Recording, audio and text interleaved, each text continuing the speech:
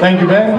Thank you, everyone. While you're still eating, if I can have your attention. Thank you, Somerset County. Thank you, Democrats. I hope you're enjoying yourselves so far. And it's great to see you all again. We have great candidates. We have great opportunity. And tonight we have a great speaker who's going to talk to us about many of the things that he's done and the way that he's achieved the successes he has. The mayor of Jersey City, Steve Fulop, is with us tonight. And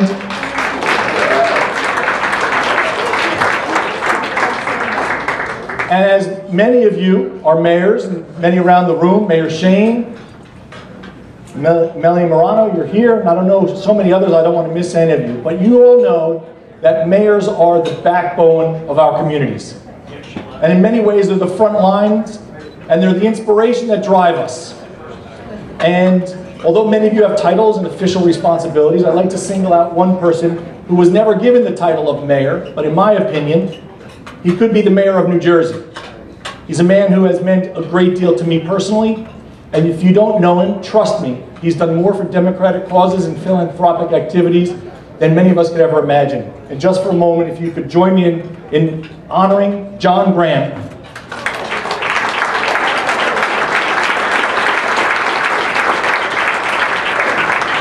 Who I absolutely consider the mayor of New Jersey.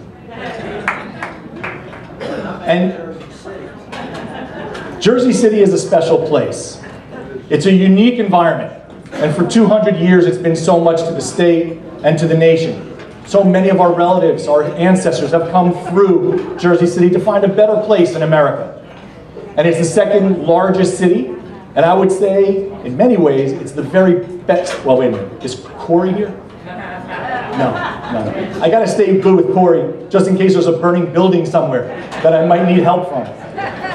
But I think Jersey City is the very best. It's the very best city, which for 200 years has welcomed immigrants from across the world. The cultural diversity that existed so many years ago still exists. And the economic powerhouse that it was remains a beacon for New Jersey. In many ways, Jersey City represents the American dream, where opportunity takes hold. And I remember the stories of my mother when she was a young girl and a young lady growing up in Jersey City and telling me how wonderful the streets were, filled with so many different and diverse cultures, different languages, different foods, but they all got along and they focused on the American dream and on making this country the best it could be. And that's what made it work. The differences made us unique. And today, if you go to Jersey City, you can see that American dream alive and well. And the ideals that Steve Fulop embodies maintain the American dream. And it's really no wonder. His background is incredibly unique. He is the son of immigrant parents. And Steve, I know that very well because I'm the son of immigrant parents. And that changes a little bit your perspective. Another thing that's very different in someone's background, and Steve and I share also. Steve's grandmother and my father were Holocaust survivors. And that makes you respect, love, and cherish this country even more.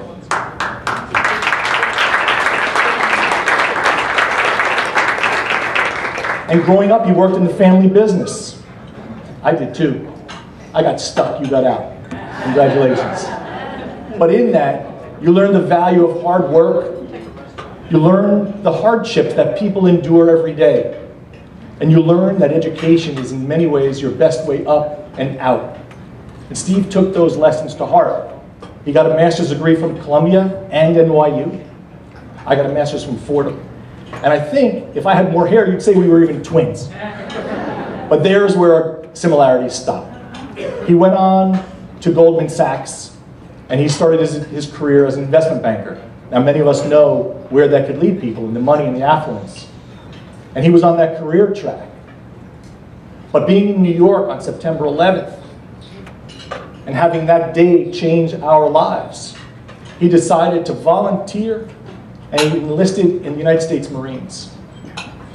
He spent a tour of duty in Iraq, helping to secure the streets of Baghdad, and won many commendations, including the Overseas Service Ribbon, the Meritorious Masts, and the Presidential Unit Citation.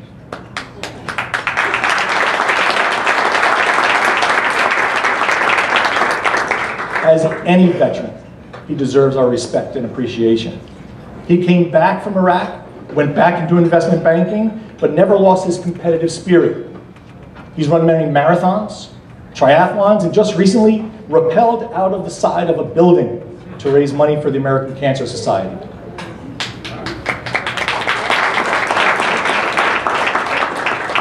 He's truly a champion, and he champions our causes.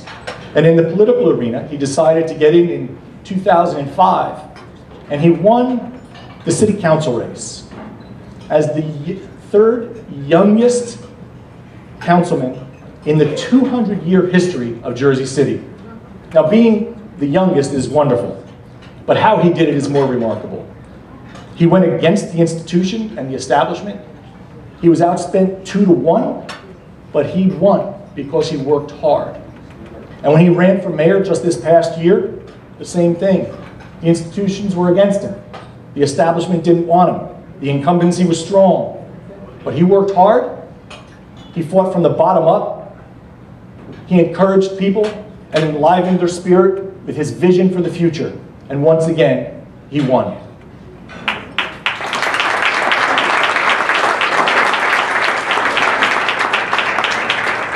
And I think the relevance and the significance to us here in Somerset County is for us to understand that we can win against insurmountable odds, we will win against the establishment, and we will change the face of government, all for the better.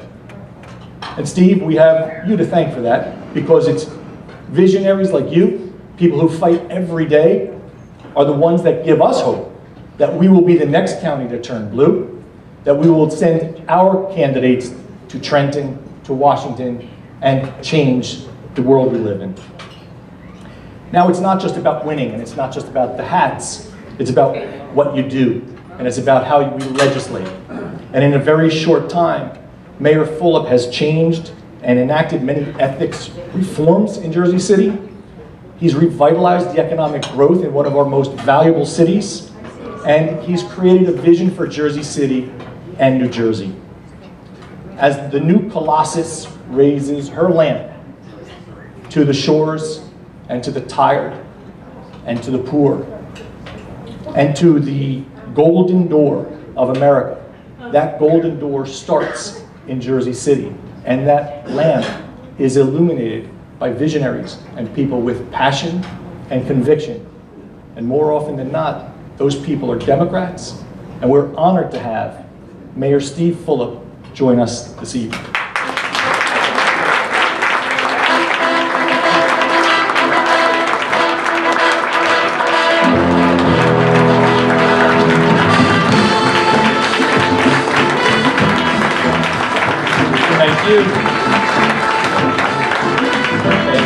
Thank you. Okay, thank you for the Rocky theme song.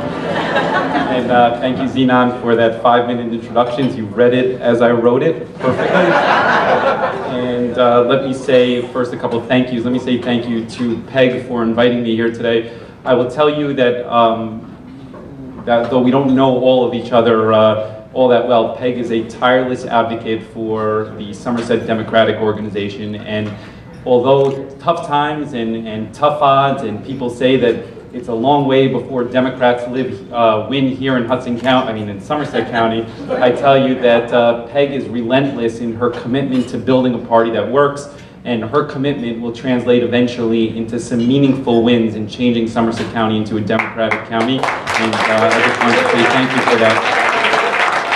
And I also wanted to personally thank the mayor of New Jersey, John Graham, and John and I met. It's nice to see him here today. We met 6 years ago, and when I early got involved with the Hillary campaign, and he is a statewide force. He is the chairman, for those some of you who don't know, for both the John Kerry campaign and the Hillary Clinton campaign, and he has tremendous relationships around the entire state and truthfully around the entire country, and it really is a privilege to have him here today. So thank you for coming today. We really appreciate the support. Give John a round of applause.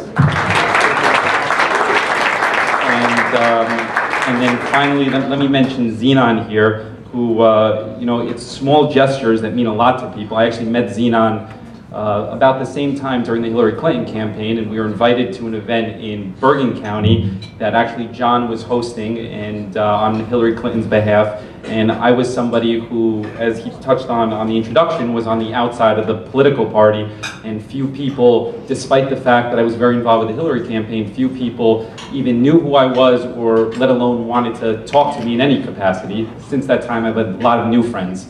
But in any event, Xenon was one of those people there who was very warm, welcoming, reached out, made me feel comfortable. And for all of you who certainly know him in this room, that is his personality. Outside of politics, he's just a terrific human being. So just want to say thank you for inviting me and having me here. And I do want to touch on some of the importance and the direction in Jersey City and some of the things that we're accomplishing there and how we're doing it. I do want to start and say that I will be brief. I'm a believer that brevity is really important, and I'll share with you a quick story. Part of my background during my undergraduate years, I spent some time at Oxford University in England, and Oxford is a phenomenal place to learn. It really is a special way of learning because they have a one-to-one teacher-to-student ratio. So the way that works is once a week you have a class with a professor, and then they give you a direction, and there's no way you could get left behind because of the nature of that way that they teach.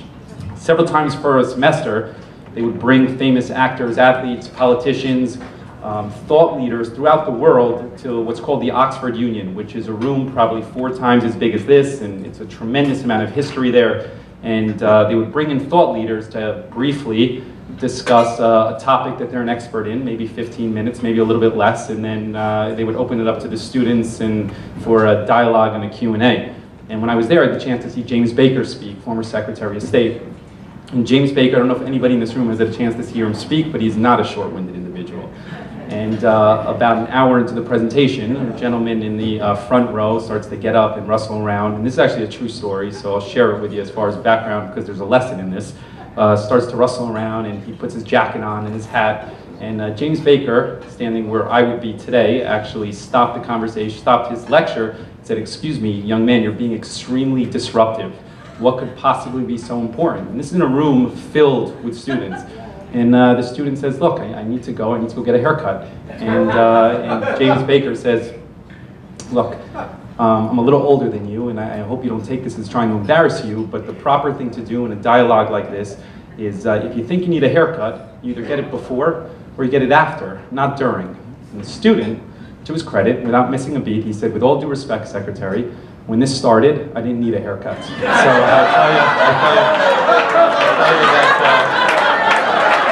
tell you that, let me say that I do want to say thank you really for coming here tonight and giving me an opportunity to really be part of the Somerset County Democratic Organization and building what's really going to be a meaningful party in the state of New Jersey. There's an old Chinese proverb that you should live in interesting times, and this is certainly one for the current state and the Democratic Party as a whole. Jersey City, as Xenon touched on, is really the home of the Statue of Liberty, and Jersey City in many ways is symbolic of America and a symbol for really the state of New Jersey. It represents the historic struggles of immigrants arriving from foreign lands, as Xenon mentioned, and the challenges that our diversity brings of forging one single community, or as Dr. King used to say, one beloved community from the rich diversity that we have in this state or in our city.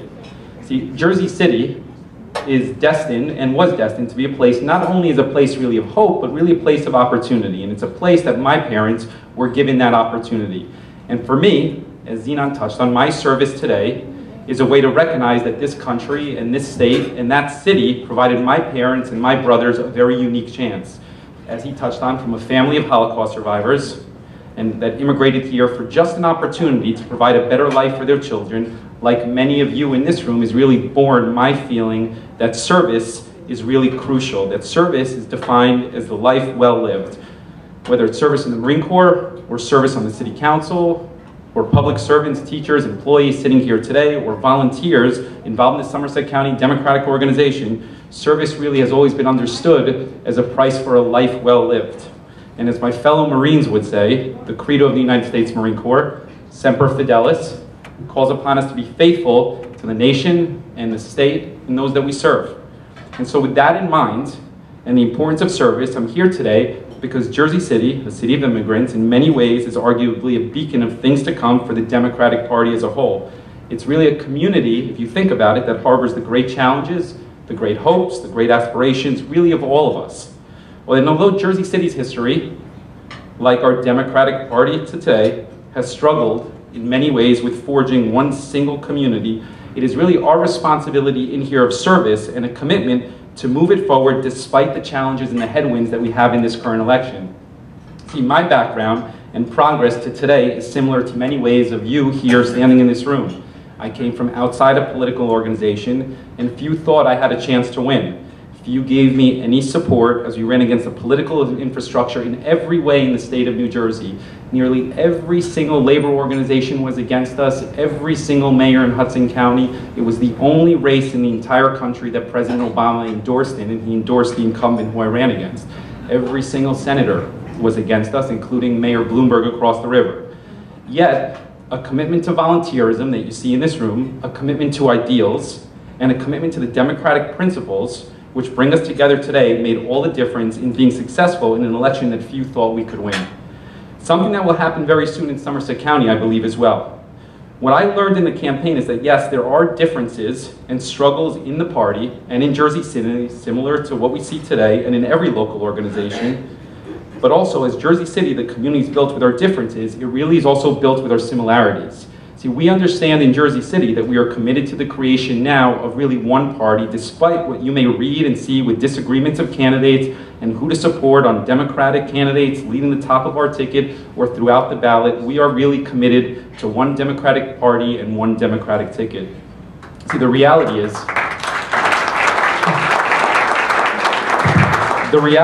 that we can't really subscribe to the false choice that you see across the state between personal gain of a few while compromising our broader principles.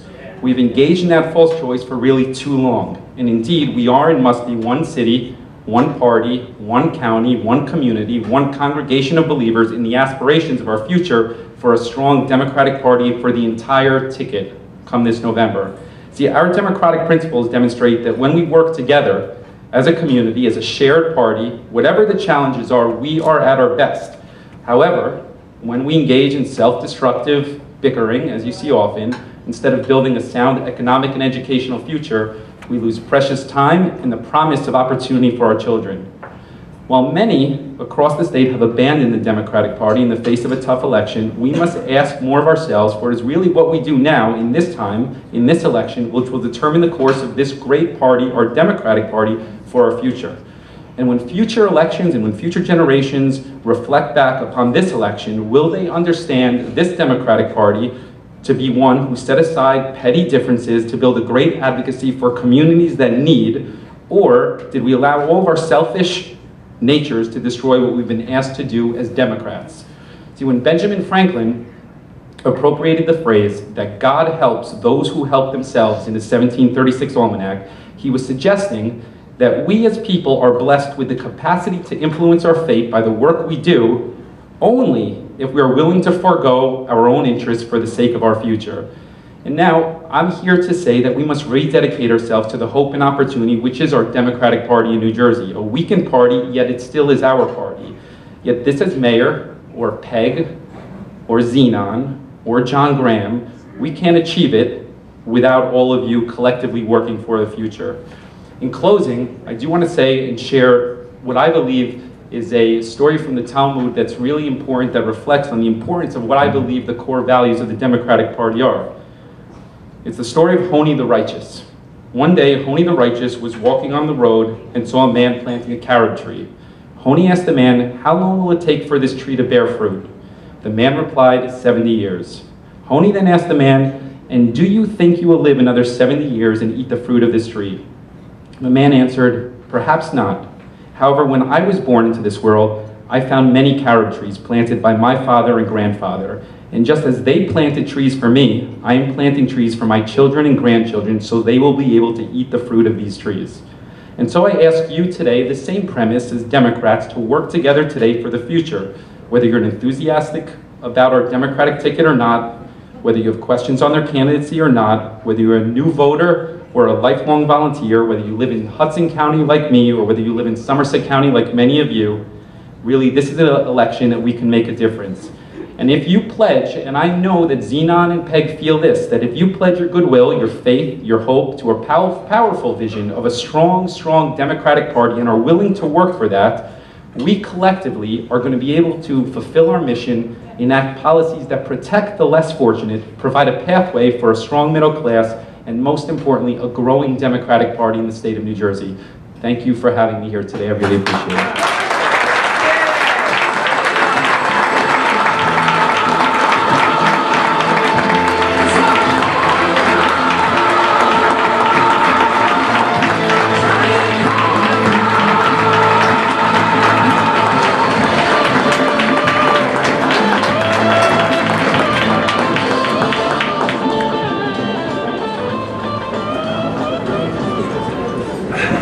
So I'm pretty sure that Mayor Steve Fulop just told us to vote for Barbara Buono and the rest of the Democratic ticket.